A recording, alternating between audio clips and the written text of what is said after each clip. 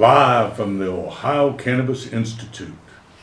We're here with Supreme Court Justice, retired Bill O'Neill. And I've invited all the different candidates at one time or another, several times to some candidates, to come and be on the show, to pick their interviewer. Certainly if not from our staff, whether it's Fred or Paul or Johnny or Dana or whoever in our group, to then suggest who they would like to be interviewed by. The Green Party accepted, and Bill O'Neill wasn't just accepting. Bill was the very first person in the whole political run this round to step out, and he stood up on the marijuana platform and talked about the injustice as early as, was that last October? It was early.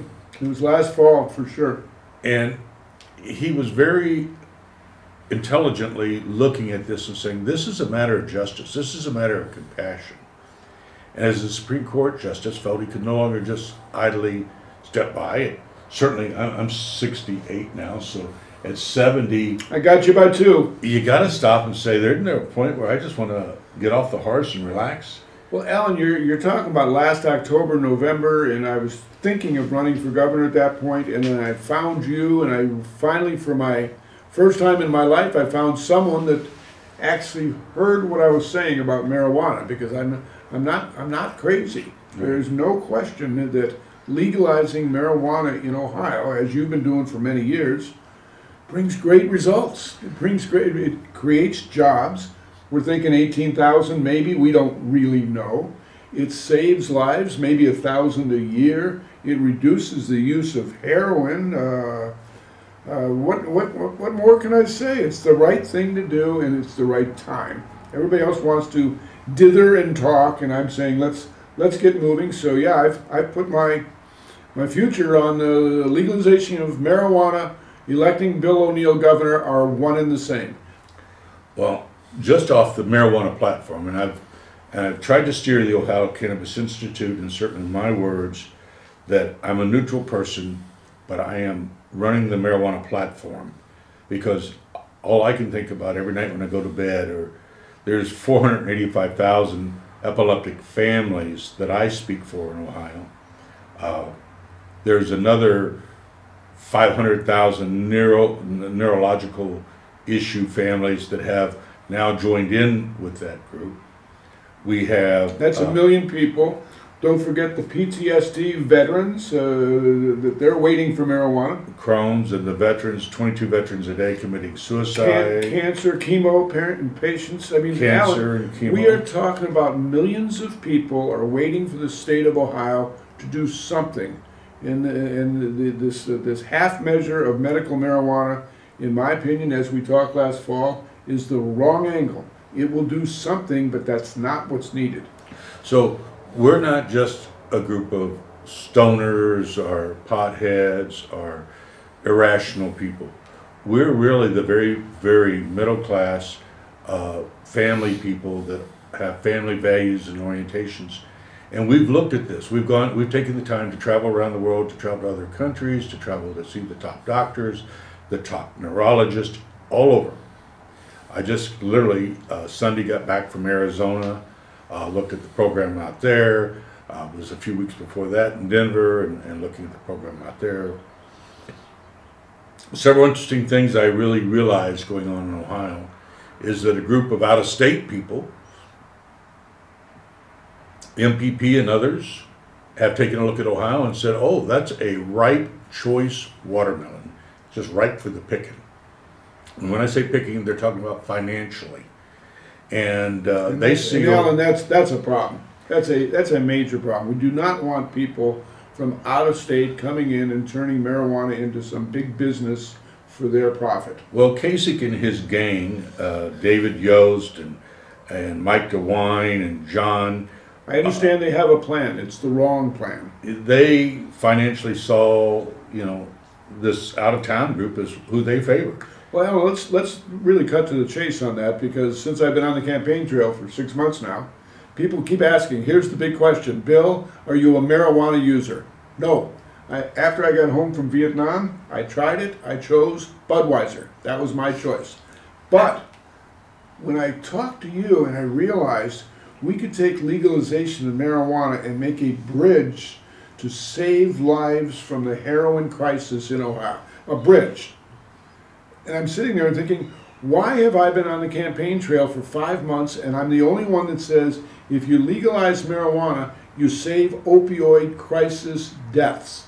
It just, I don't understand. Because Mike DeWine doesn't really even care about the opioid problem. He never showed up at any of the meetings. He never was there until it became a political hotball for him. For 30 years, Father Schweitzer and I worked in the inner city ghettos of Ohio with heroin addicts and people struggling. We made food, we made soup kitchens, we created homeless family foundations and shelters, and we got to know the mothers and the fathers and the brothers and the sisters and the family members, and we understood the real human side of this. And it's not just a quick front page, story that Mike DeWine can flip off something and make some comment. We're the ghetto, Ohio is right now, of the world on heroin and we're on opiate abuse. And most of that... And prison population too. Let's not forget where we're putting them. We've turned it into an industry in Ohio, putting people in prison. And most of them, I'm sorry to say, aren't even the users, they're black. Well, let's be honest about that. We've got a trend coming up in Ohio now where we've decided to profitize our prisons, and then we mandatory sentences so that even judges can't stop it. Right. And you end up with today. And every prosecutor, every policeman knows this is ridiculous. It's a waste of police time. And anybody that's got any compassion at all with this movement, and I'm going to do it today. A year ago, I was approached by a group called Compassion in Ohio. This is family and family members that are saying, oh God, Alan, doesn't anybody care that we're suffering, we're dying, we're hurting, our family members are hurting. We're financially strapped, we're going crazy, we're being ripped off in the market because we don't know what's been lab tested and what hasn't been lab tested. And we were given all these great assurances that the state would do something. Well, they never built a bridge from the time that they passed House Bill 523 to help the people. So it was never about the people or about the suffering or the dying. Look at the selection process for medical marijuana and the $1 million licensing. That's just it's a flawed system. It's going to the wealthy, and still the kids in the ER that are having the 20 seizures a day cannot get marijuana that exists in Colorado. They can put it in a FedEx envelope and they'd have it at the doctor's office tomorrow morning and the seizures would stop. And I'm tired of politicians who are saying, we're doing something. No, you're not. And I think it's pathetic that they've insulted every doctor in Ohio who has not had to go to a special class to say, oh, here, take an aspirin. Or, oh, it's okay to drink a cup of coffee a day.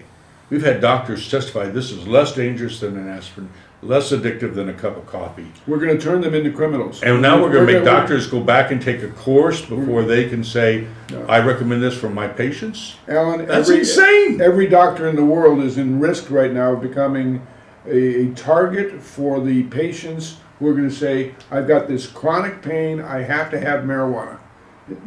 That just should not be the system. Well, if the person has relief from marijuana, they should be growing it in their backyard and smoking it. It's none of my business.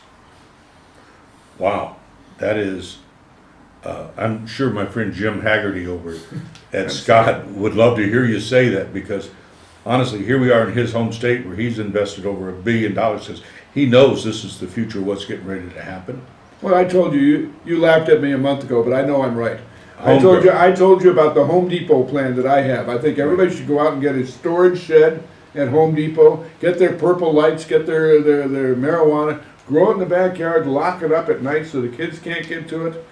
It's the same thing people are doing with beer and wine right now. There's no reason that a law-abiding citizen can't go out in his backyard, in his shed, and grow some marijuana. Who in the world is getting hurt by that? I got to ask, and I've had this opportunity with other Supreme Court justices, and Don't go dropping names now, Alan. Now that you stepped off the bench, Yes. I'm going to put you on the spot. Okay. I, for a long time, have watched the seizure of assets to the point that a lot of the county sheriff's office and things, 25% of their budgets are based upon having to go out and confiscate assets. Camaros. They like Camaros.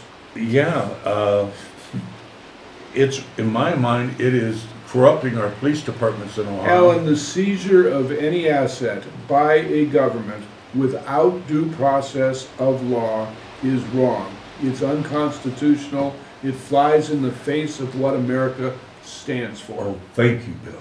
That's not profound. It is to me. It goes back 200 years. It is to everybody that's had I'm their sorry, assets sheriffs, taken. no more Camaros. It's sad to every policeman that's been put on the spot to where he has to feel like a thief. That's to right. satisfy his It's not fair. department. It's not fair to the cops. It's not fair to the cops. And I don't want any family in Ohio being told, you know, go to Michigan or go to Canada or go to Colorado or California to get the help you need. We ought to be able to get it right here, and we ought to get it right now. And it's time we had a governor that was looking out for the welfare of the people of Ohio instead of the Kasich gang, David Yost and John Houston and Mike DeWine. Mike's just part of the game. So's Mary. She was part of that corrupt cold clique, and they controlled the state for over 8 years. And it's time that they got out of office. They went away. I mean, there were things that went on with, and I'm a former Republican. I was never a rhino. I was a hardcore capitalist. John Wolf brought me up here.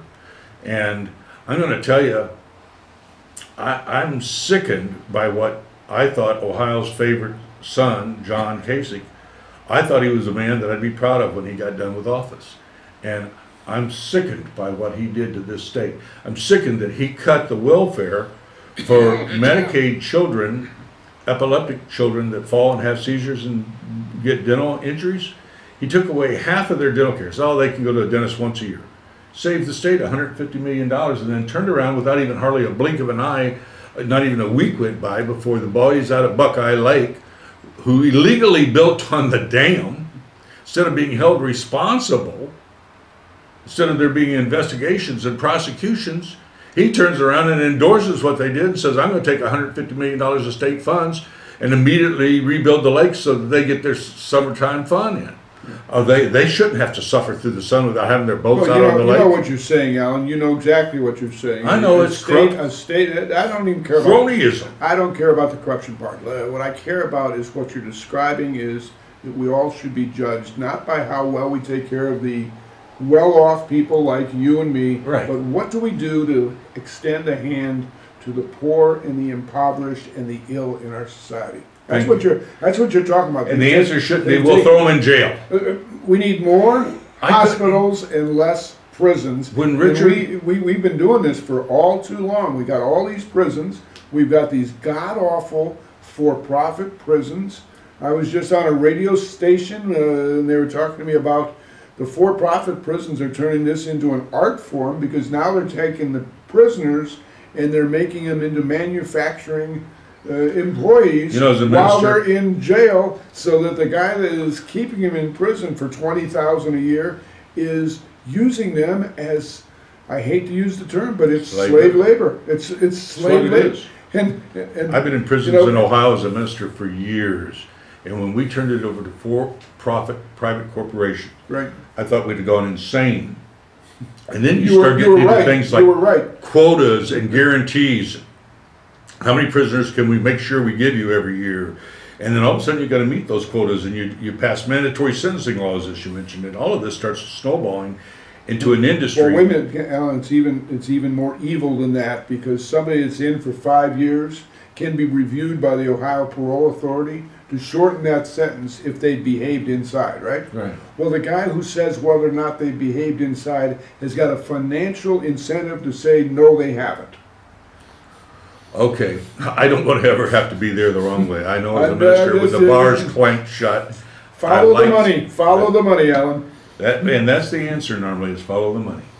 Tragically, yes. Right now, and this seems so common sense, your platform, and the marijuana platform in general, that, hey, hold it, let's legalize it, let's tax it. Yeah.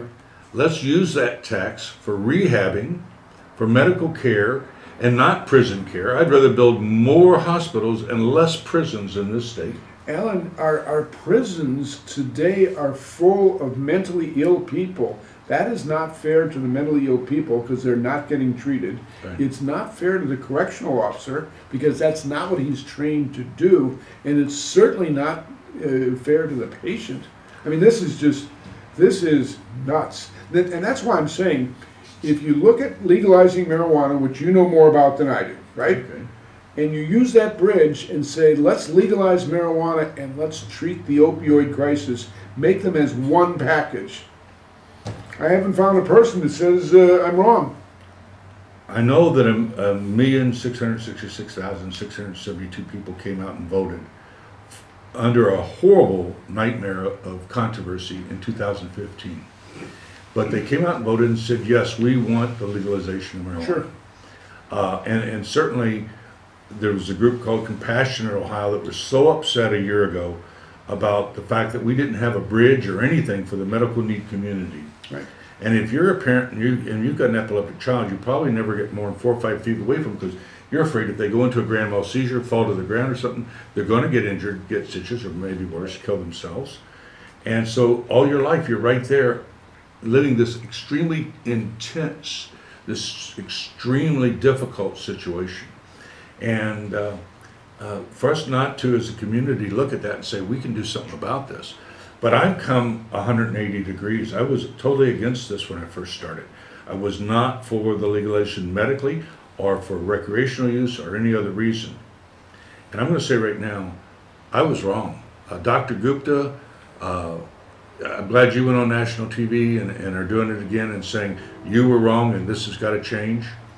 I'm saying I had to grow up and look at it and quit accepting the sound bites that the media gave me and look deeper into this and say, hey, the heroin problem, a lot of the other issues we're running into right now, prisons and everything else, discrimination, are all rooted in the abuse of this. And any adult in this country, anybody around the world knows that this should not be a level 1 drug. It's just ridiculous. It's let me interrupt your lecture because you're so good at this and you know so much. I want to talk about the bridge just one more time, if I may. Please. We're 4 days out. I'm running for governor. I'm preaching the bridge. I'm preaching legalization of marijuana. I'm talking about saving lives. Well, please tell me you're not for confiscation of guns. No. Let's not go down that branch just yet. I'll gladly later. But on the bridge from legalization of marijuana to treating the mentally ill. You've probably got 500,000 people in Ohio that listen to you on the marijuana issue. Oh, easy, yeah. I'm going to ask you right here on live TV. I want your endorsement for my candidacy for governor. You know I've avoided. I know you have. Not because I don't agree with you or I don't like you. And we're friends. And we're now friends. But Yes. the one thing I will say is I invited Dennis on, and Dennis terrified me when he said he was against handguns and want to confiscate every handgun. Yeah. I could just see SWAT teams and militias pulling up in front of people's houses. People will die.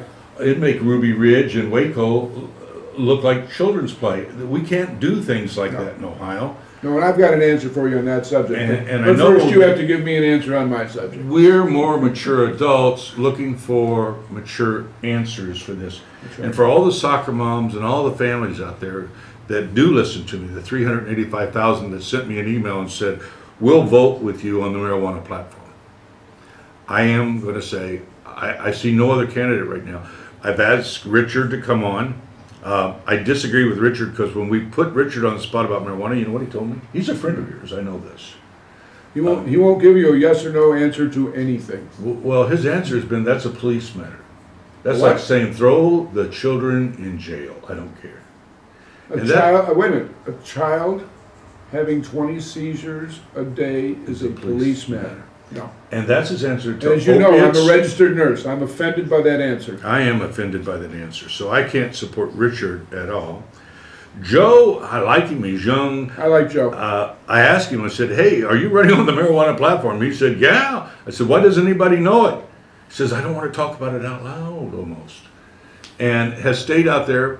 And I don't think he's really running for governor. I think he's just running politically to gather name recognition.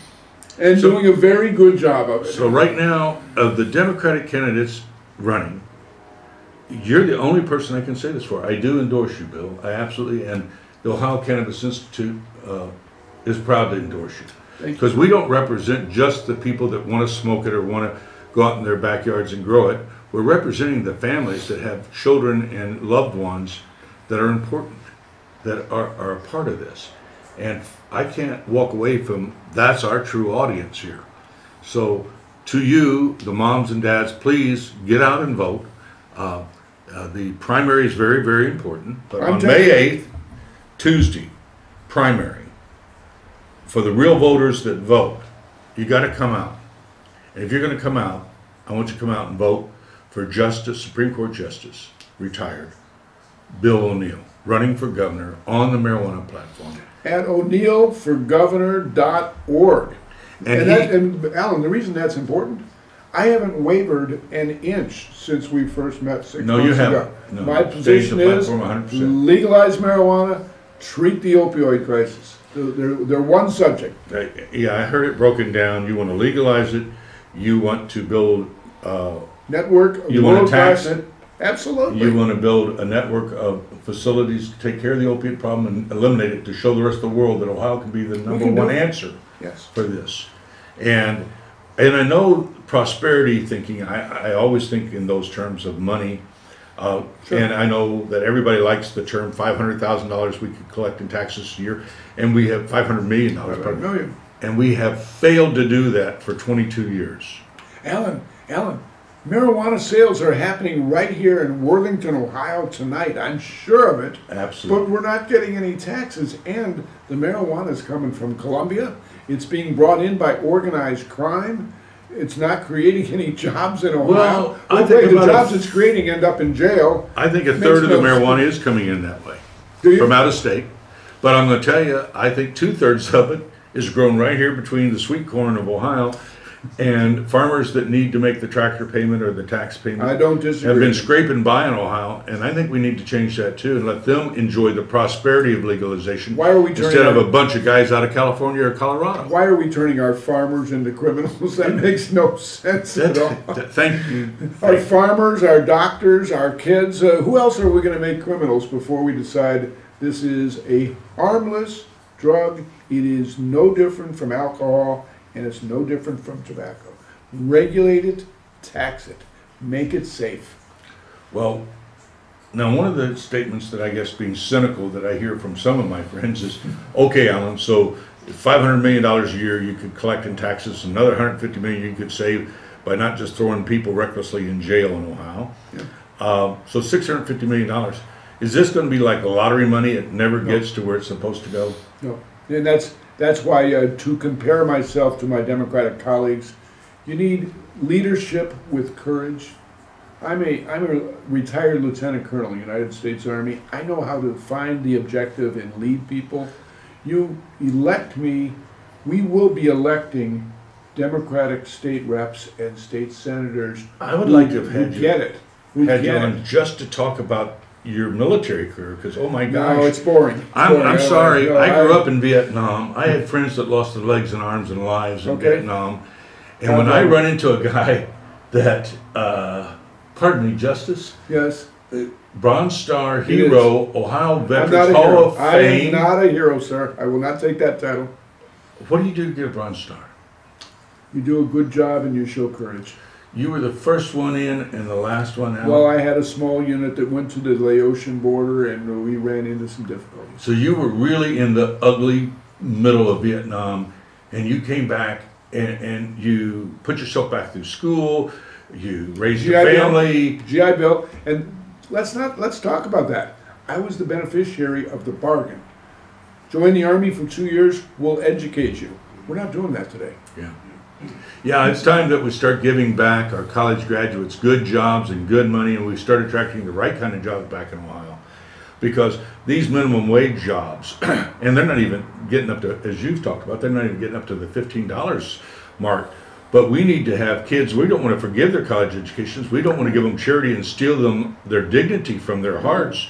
What we want to do is give them $500,000 a year jobs and see them prosper and Ohio prosper more than any other state in the United States. And that's by telling employers that are out of the state that we value our people. Yes. And that means we're not imprisoning them for non-criminals. And Ohio first. And we're building solar panels made in Ohio. We're building wind turbines made in Ohio. We actually value our workforce by straightening out the educational system, by reducing the cost of a college education so that the people can get the high-tech jobs here and stay here. Thank you. Investment. That's why I endorsed my friend, Bill O'Neill. My friend, Alan Mooney. God bless. We're together. We need you folks. Yep.